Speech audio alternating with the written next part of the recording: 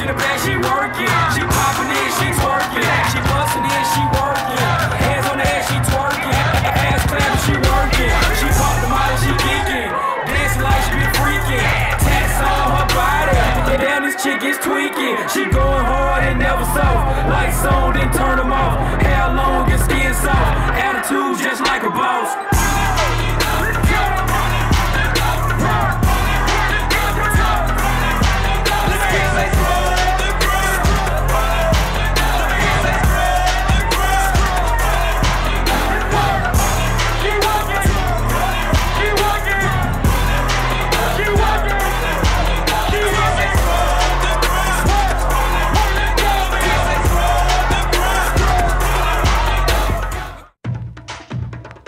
Let me see that ass.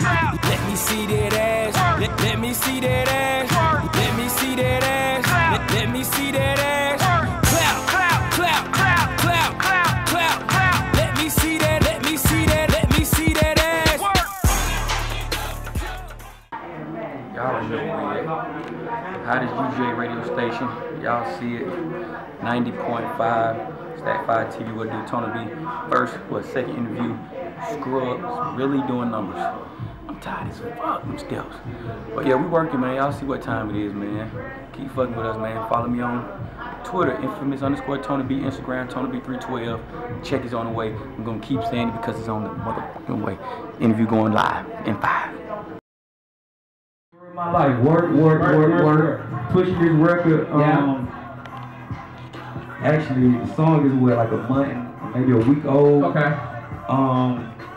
Performed at the Alpha Put Your Own Party. Okay. I've done 2 shows with Rich on the Corn. Okay. Actually doing another on the 25th. Right. Was booked at Georgia Southern. Okay. At Storm, so we canceled that. Right. Dyersburg, Tennessee, June 1st. June 6th, Alabama. Yeah. Working on Meridian, Mississippi. And Lafayette, Louisiana. Basically just like host open mics. I'm in rotation in like 10 venues, 10 big venues in Atlanta. Okay.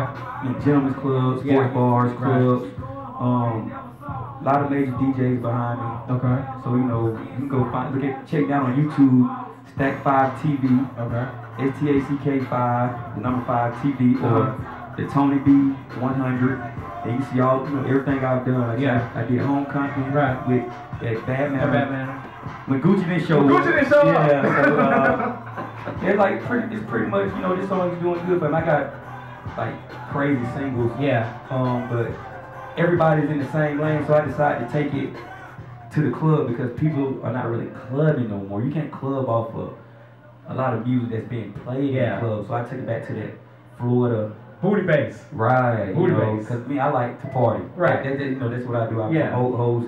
Yeah. So if I see my people partying, that, and to my music, that's big. Yeah. And the thing about it though too, cause like the thing about the South in general, like back then during like the 80s and the 90s, it was just the booty bass. So you talk about like Smurf, Kizzy, Splat Pat, you know what I'm saying, Luke. You know what I'm saying? Like that whole crew. You know what I'm saying? So, because obviously the Scrub the Ground, obviously. Black Pack. Like anybody down south, like that's been in the South since the Freaknik days. Anytime Scrub the Ground comes on, like folks just lose it.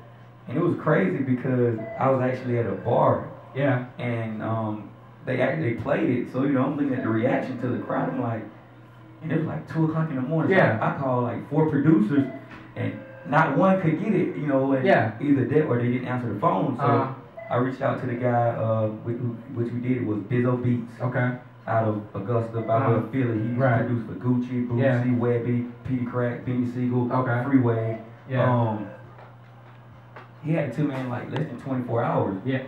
And so, the whole thing, the problem was like, how you gonna get it cleared? And, I was like, I worry about the legal side. Right. Later, like, I'm a starving artist, so I need, I need something to catch. Yeah. And actually we broke it on my birthday. Well, we broke it in March. Okay. Like late March. Late March, okay. And actually the guys from Splat Pack commented on YouTube. Right. And so you don't think they were like, it's like, so that's a good record.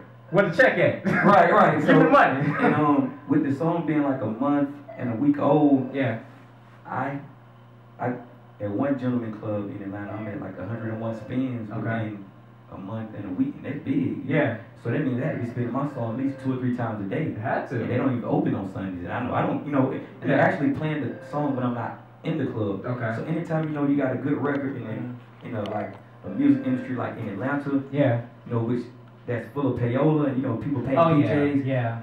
And that's what I don't like. Right, so, I haven't broke no bread on the song, and, that's just respect, and that the song is catching like that.